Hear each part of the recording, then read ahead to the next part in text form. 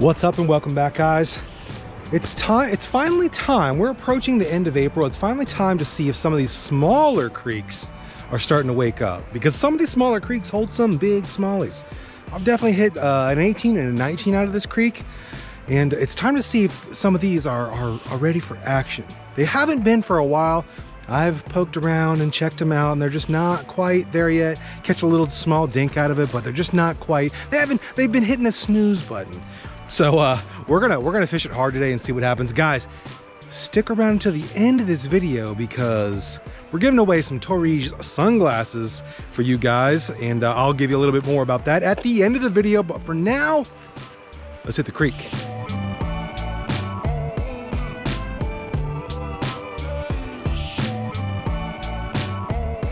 Guys, I had to tie this back on. This is the RIIIGGGHT finesse spinner out of the Bank and Creek kit. This is the March-April edition, so let's get the last little bit that we can get featured on this little spinner bait before we kick you off with the next one. This is a skinny creek, so we're gonna try as best we can to use this finesse spinner to find us some skinny creek bass.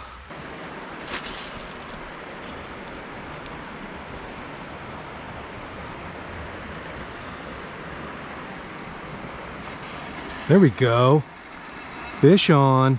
Fish on. We found one. Ooh, and he's got a buddy out there chasing with him.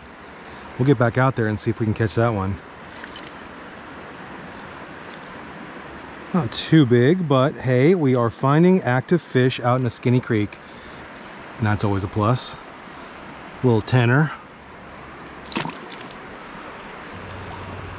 Well, he actually didn't come off of very deep water at all, did he? Oh, I bet he came out of that spot right there.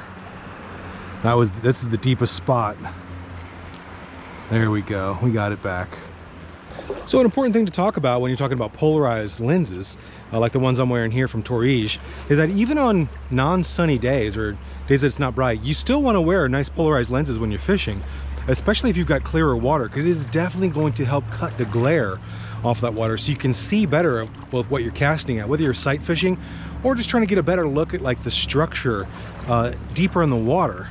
And also, I mean, it's just good for your eyes to wear polarized lenses. Is going to cut those UV glare down. So all great tactics to use. Make sure you're wearing polarized lenses when you're going fishing.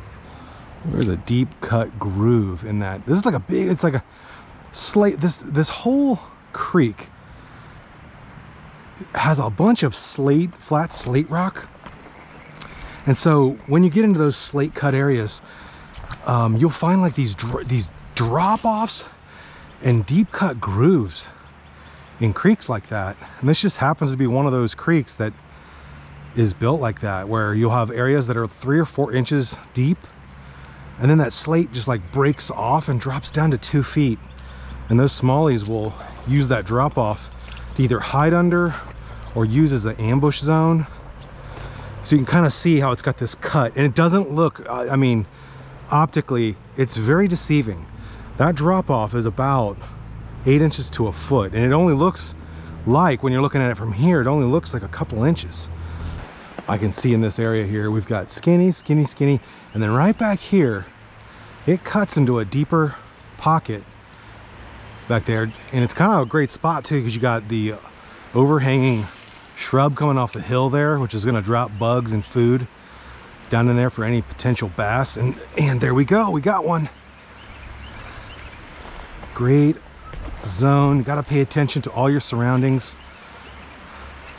Again, just a little guy, but man, we are finding them in the skinny creeks.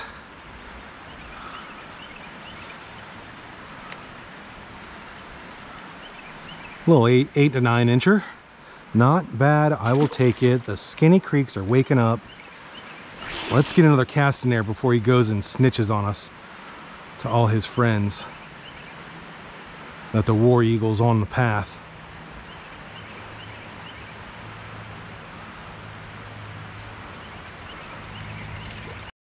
Man, one thing about these slate covered creeks is that they are as slick as ice. You can see this, what I call the snot grass. growing on them, and man, they are slick. This particular creek, the way it's formed, it's got these waves in the sediment where it's turned into rock, and it is like walking on a sheet of ice. It is pretty treacherous and dangerous at times. So I like to take my time getting through this creek. It's not like those creeks that are filled with sand. There's almost no sand here. It is just rock, moss and snodgrass. And I tell you what, I've got some knots on my shin that are still healing from last fall. Where I busted myself a few times here. I've got like this fun nervous energy coming up because there is a what I would consider a wintering pool. It's probably got about 6-7 foot of depth. Comes right off a riffle and directly into another riffle. Held an 18-incher that I caught last year on topwater, and I'm hoping he just decided to stay in this pool all winter long, and he's waiting for me. So I've got like this nervous energy, and I want to throw the spinner in front of him and see if I can't get a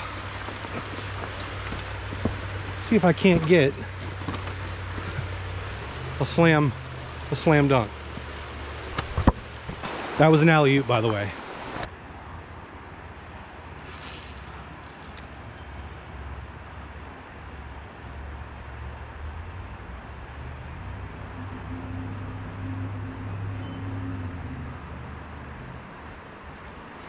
There we go. It's a little rocky. I think that's what hit me the first time. A little rocky on the chunk crawl. On the deadly Nedley head. I think he had a buddy. Came over this way. That's the one that got me wrapped around the rocks. Or this tree here.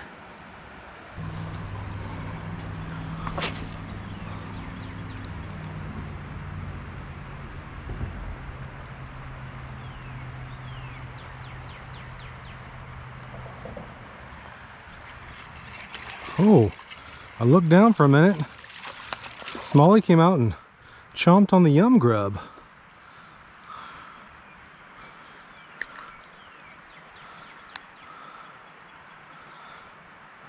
Little white grub fire. Another just what, 9.5, 10-incher.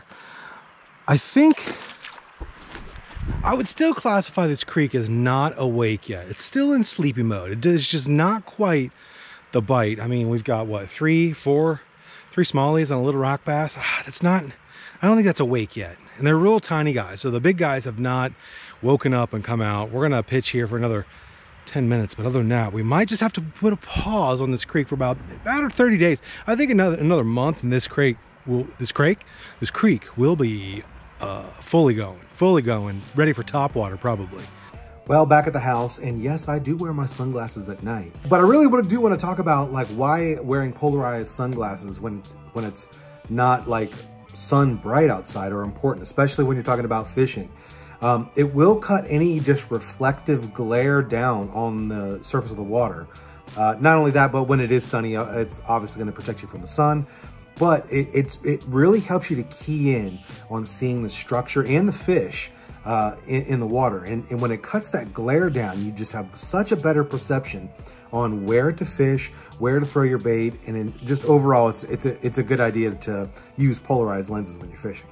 Now I want to do a quick demonstration for you guys. They actually give you one of these little glare cards, if you want to call it, to show you how the sunglasses will cut down the amount of glare and also bring in details of the sunglasses that the polarized lenses do for you. So check it out. You can see a little bit of the detail here where it says RIIIGGGHT, but if you put the polarized lenses over top of that, you can see how much detail is brought out. The same thing happens when you're talking about putting these on and seeing that glare kind of cut away from the surface of the water and helping you see structure and fish. So I want to give these to you guys. All you got to do is comment down below. You can comment anything you want. You can comment about the sunglasses, comment about the fishing that we were doing. Just make me a comment down below and you're entered into the giveaway. I will do a giveaway next week for these sunglasses, as we are doing every single month for RIIIGGGHT sunglasses, because they are an awesome partner. Make sure you guys go visit them at topwater.com. Use my code if you want to purchase something if you don't win. MFM15 will get you 15% off any of the sunglasses at their site. They do polarized, they got aviators, they've got ski goggles, everything you want. So check them out, and good luck, comment away, and I'll see you guys on the next Fishin' Mission.